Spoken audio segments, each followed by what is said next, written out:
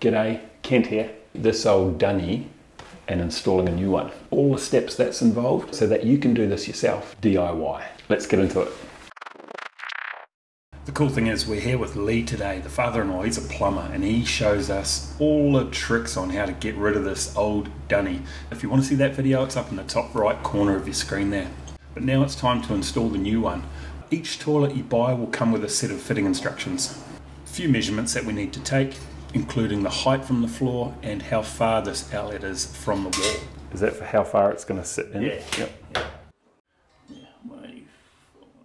Here's the outlet pipe that Lee's going to use. This came with the toilet.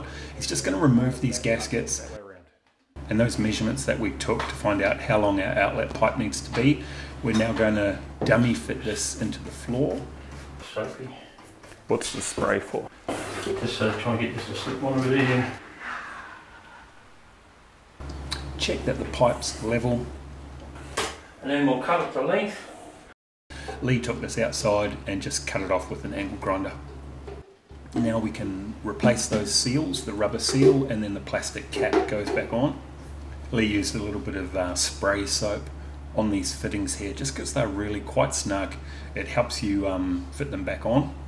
So this one's got an offset Lee tells us about. If need be, you can twist this around because of the offset to suit. It gives you a little bit of side to side adjustment. Push it down. It should be 185 off the floor to centre. Now he's checking that he's got his height right. From memory it was 180 to the centre of the pipe. That's the height that the outlet comes out the back of the toilet bowl. We want to make sure that the pipe is flush or level. Flush was a pretty appropriate toilet joke. So what's this part do? This part is a support so that doesn't move when you push the toilet in. You need to cut that off. With a set of pliers, he's just tweaked it up to the outlet there, and that's actually going to hold it in place when you slide the toilet pan or the toilet bowl back into position. I'm not going to do it up too tight. Once again, he used a little bit of soap on that rubber seal, and this just helps slide the toilet bowl outlet into that rubber seal. Lee's been a plumber for so many years, he doesn't trust his apprentice, which is me today. Now Lee's not making a phone call to the dunny here. He's actually shining his light through the holes where the toilet seat's going to be fitted, and he can line up the toilet bowl with the waste and then pushes it back in snug. That bracket holds that outlet in place so it's not going to move when he slides it back in. Bada bing, bada bing, bada boom. Now the most next important thing is to check with water and don't leak. So get a bucket of water. And it's easier to do it now than later because if there is any leaks we can remedy it before the rest of the toilet's fitted. Looks good to me. Looks very good to me. I can see. So there's no water anywhere on the floor or anything. Before we get too carried away, we want to find the right inlet hose. Your water inlet needs to reach from the tap up to the water tank. And a very important step that's sometimes overlooked with the DIY dunny is that you actually need to tweak these cistern nuts up. Use a spanner, make sure they're nice and snug, don't overdo it because they are plastic, but these aren't tightened up in the factory, they're just mock assembled. One's the inlet, and what's the other one? One's the inlet, one's the bung. Perfect. The inlet's on the left. Just see what sits down in there. All those fails, read the instructions. These are what holds the system to the toilet.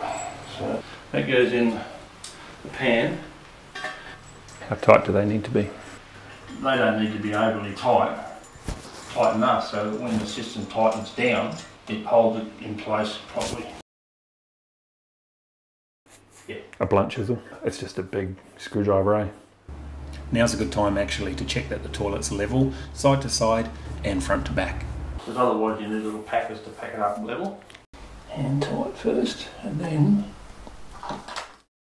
doesn't need much, otherwise you can twist these and then they start leaking.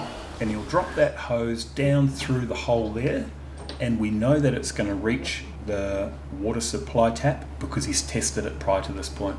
You know, this holds it together. Ah, okay. Oh, and they've both got rubber washers on them.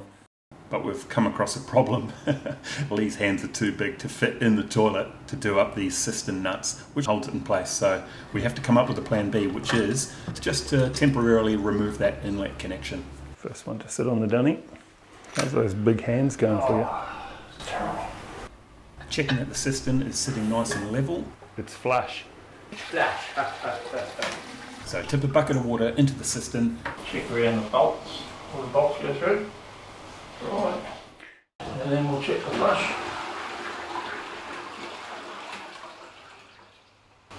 Nothing coming out of these sides, out the back. Because it's got the rubber in there, we're going to leave it come out of these big points here. Because it goes into the receiver of the toilet. So that's hunky dory. So now we can connect the water. Once we're happy that there's no leaks, we can wrestle in the small space behind the toilet here and try and connect that water inlet hose. Being in such an awkward spot. We remember to reattach that inlet connection, and then we turn the valve on so that we can test that the tank is filling and stopping where it should. Place the cap on top of the cistern there, and now installing the toilet seat. Each brand is probably slightly different, have their own idiosyncrasies and so on. We just followed the instructions that came with this toilet. This one's a nice soft closed toilet seat, and once it's installed we're just checking that it's straight or exactly where it should be on the bowl. We didn't use these support screws, but we are popping a little bit of silicone in there and the cap's on. Next up, Lee just ran a bead of silicone around the toilet bowl.